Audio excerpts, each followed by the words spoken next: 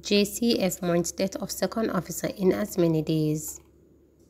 The Jamaica Constabulary Force JCF has been plunged into mourning once more following the passing of a detective sergeant. The deceased is Willie Porter, a veteran lawman who died at the University Hospital of the West Indies on Sunday. Reporters understand he was admitted there on Thursday for an undisclosed medical issue. This is the second member of the JCF to die in as many days.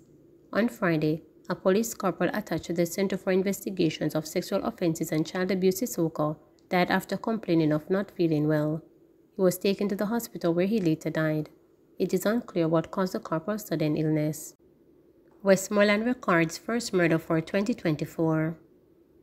After ending 2023 with 117 people killed, Westmoreland recorded its first murder of the year on Saturday night. According to the police, a man identified as 39-year-old Delford Coke, also known as Crumbs the laborer, was shot dead by an unknown assailant at about 10 p.m. in Blackheath district in the parish. Reports from the police indicate that Coke was inside his dwelling when he was confronted by a lone gunman who opened fire, hitting him in the face and chest. The gunman then escaped on foot in the area. The now deceased was later discovered by neighbors. The police were summoned, and on their arrival, Coke was observed lying on his back suffering from multiple gunshot wounds. He was transported to the Savannah Public General Hospital, where he was pronounced dead. Preliminary investigation reveals burnt-out plane in St. Elizabeth registered in Venezuela.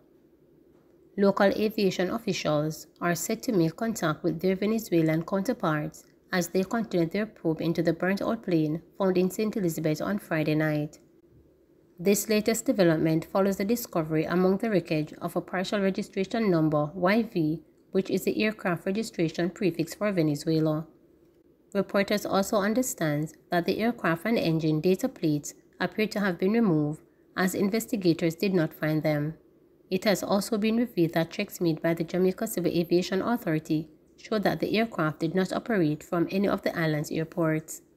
The contact with INAC, the Venezuelan Civil Aviation Authority, is to trace the aircraft to its owner.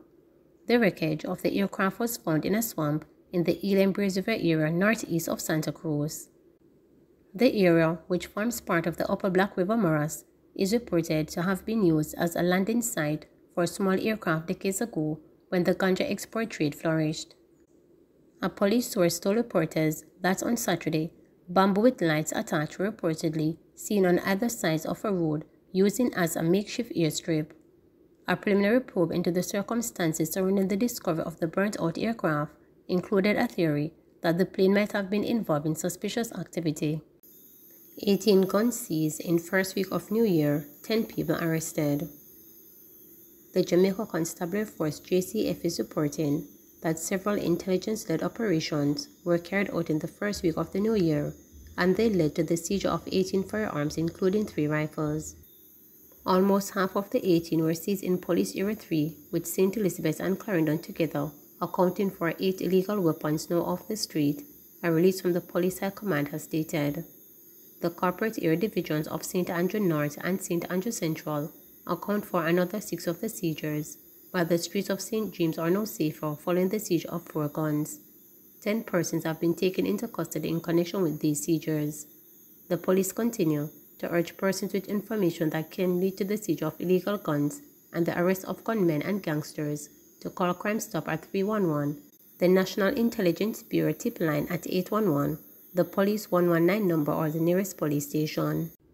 3 teens arrested over bus park stabbing in St. Anne. 3 teens were arrested on Saturday over the stabbing of a 15-year-old boy at the Brownstown bus park in St. Anne. The injured boy remains hospitalized. Those arrested are being held on suspicion of only with intent. It is reported that about 8 p.m., the 15-year-old was at the bus park when a dispute developed between him and the 3 other teens, ages 14, 15, and 16. A knife was brought into play, and he was stabbed several times in the upper body. He reportedly ran from the scene and was rescued by relatives who rushed him to the St. Ansby Hospital. He was admitted for injuries received.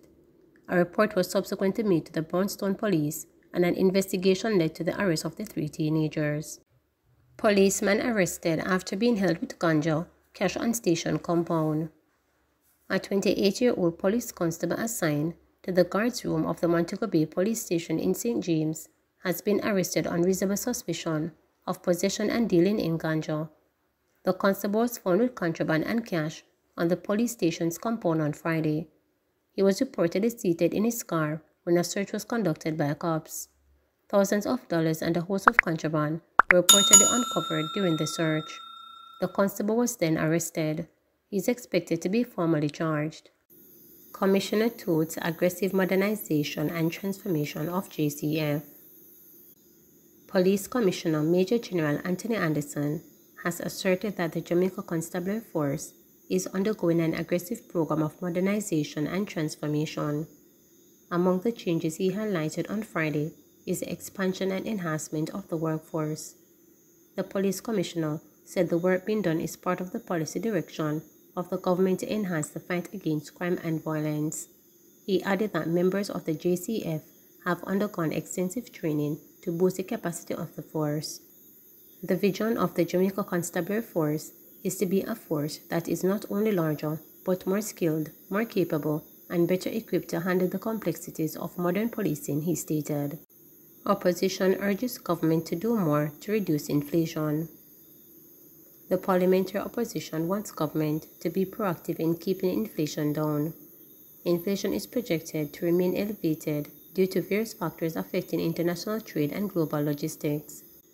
But Anthony Hilton, opposition spokesperson on industry, investment and global logistics, is raising concern that the fight to keep inflation within the range set by the Bank of Jamaica will be lost using only monetary policy tools. This, he contends, is largely due to geopolitical tensions in the Middle East, low vessel capacity at the Panama Canal, forecast for an active hurricane season, and the effects of recent drought on domestic agriculture. Pointing to possible solutions, Mr. Hilton said the Consumer Affairs Commission and Fair Trading Commission should be more active in ensuring price increases are minimized and businesses are more efficient in their operations. He added that the government has the fiscal space to act creatively and decisively in encouraging the adoption of technology and innovation to bring about improvements in energy efficiency, customs and supply chain and logistics. Hope in violence rocks Salt Spring after 40 days of prayer. Salt Spring resident Rochelle Crowley Mackenzie says it was mere coincidence that she came up with the idea of having the committee engage in 40 days of prayer in the hope of restoring peace and safety to close what was a bloody 2023 for St. James neighborhood. However, the religious significance cannot be missed, as some Christians view Jesus' 40-day fasting in the wilderness, as told in the scriptures, as a test of faith and strength to overcome human frailties. According to her, the need for a community-based response to the violence was evident, as children and adults were fearful for their lives after multiple double murders and a triple murder. Crowley Mackenzie told reporters that after their plans to host a community walkthrough were stunned by the police advice against gathering, she came up with the idea to host a virtual initiative with the help of the churches and the Salt Spring Community Development Committee, CDC. I was just sitting one day and the thought came to me that we need to continue in prayer, so I had the idea to have other pastors who were supporting us to take part in the original initiative to just pray for Salt Spring for the rest of the year, said Crowley Mackenzie. She is the president of Salt Spring Community Outreach Program for Empowerment. She said the initiative kicked off on November 21 and ended on New Year's Eve, and while she was disappointed that they were unable to gather in prayer with the residents, Crowley Mackenzie said the community groups were effective in bringing the word to the residents. We started with pastors praying every morning for the community, sending prayers out to the various community groups. We used the church groups, the community-based organization groups, and the CDC groups, she told reporters. From the 18th to the 24th of December, we had 7 days of fasting, so instead of 1 prayer each morning, we had 3 prayers. I made a roster, so whichever church was responsible for that day, they had 2 additional evangelists from that church praying for the community, said Crowley Mackenzie. While last year's fear of violence drove fear into the community, Crowley Mackenzie told reporters that residents were left feeling a sense of peace after the prayer initiative ended. The president also pointed out that the Jamaica Constabulary Force and other state agencies have played a significant role in restoring this level of calm across the community. So far, the testimonies have been great coming from the community. We are hopeful as the sense of fear that was pervasive throughout the community when the violence flared up the other day is not the same, she explained. The residents interacted and engaged with the prayers in the groups. One person messaged me to say it was a very brilliant initiative and she's feeling more hopeful. Everybody came together, hands, heart and prayers to do this, Colin Mackenzie added. Pastor Carl Wisdom of Salt Spring Pentecostal Church believed the 40 Days of Prayer initiative came at a time when the people of Salt Spring were living in fear for their lives. He echoed the belief that it has restored faith and peace in the community. I think it accomplished what it was supposed to do, and it was well received by the residents. The other ministers that I have spoken to, although it was a needed move, people in the community said that it brought back a sense of calm, peace and safety again. It was good for all the churches joined together, Pastor Wisdom told reporters. Reverend Conrad Thomas of Salt Spring Baptist Church agreed, saying that the 40 Days of Prayer was a perfect response by the community groups and churches at a time when violence rocked the hearts and homes of the residents. I think that was the kind of response that ought to be given by the community, and it punctuated with so many churches. There are several responses that we could have given to the situation in Salt Spring. I believe the security forces responded, and I believe that the church in collaboration with the community responded, said Reverend Thomas.